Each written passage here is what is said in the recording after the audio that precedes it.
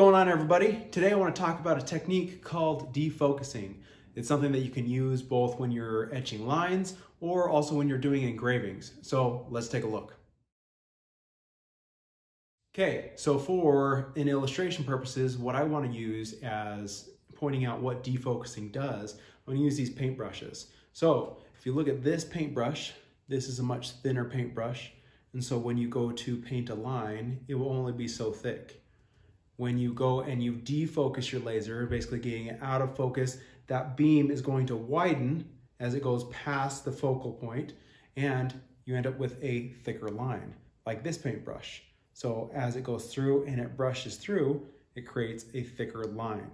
So I have some flags that I'm working on, and I'm going to use it to etch some lines in the flags, so that way I can mask and then cut them.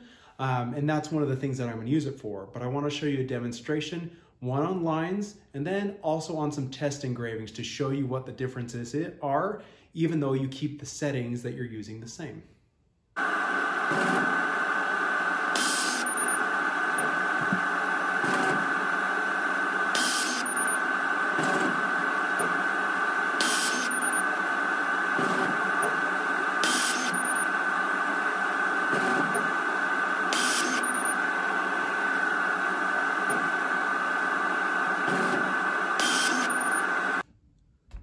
All right, so these are my results.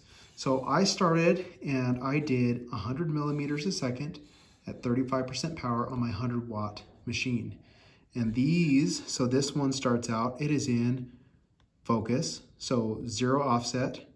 Then I went down 4 millimeters on every one of these lines. So 4, 8, 12, 16, 20, and 24.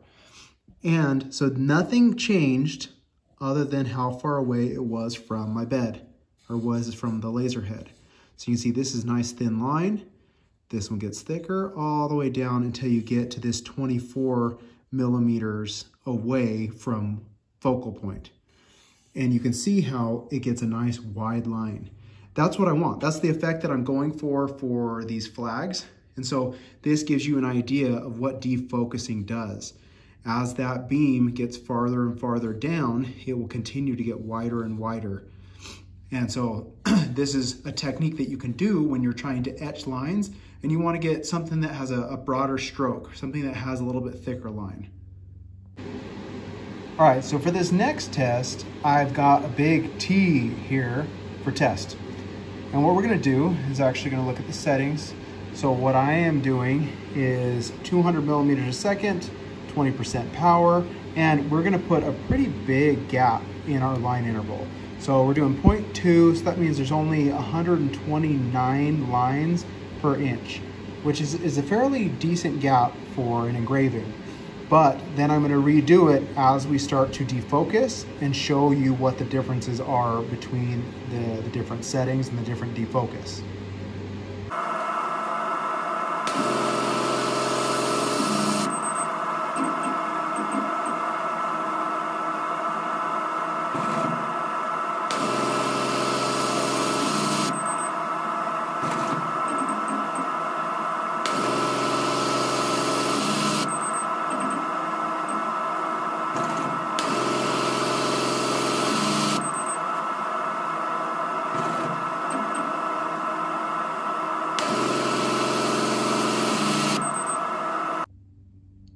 Okay, so now that we look at these engravings up close, you can see this one over here is the one that is in focus, and then you gradually lower the bed as you move down. So 4, 8, 12, and 16. You can see these rough little lines in here. Those are the lines that the laser is making. And so you can see that's the space in between the passes. As you defocus, those lines become less and less pronounced. But you also get more blotted around the edges of the engraving, so you lose some of your detail. So there's kind of the technique between speed and time. You know, being able to get a nice clean engraving, but having those little ridges in there. But as you go out, you can get the same benefit of having a nice tight engraving, having really close line spacing, but still getting a nice smooth engraving in here.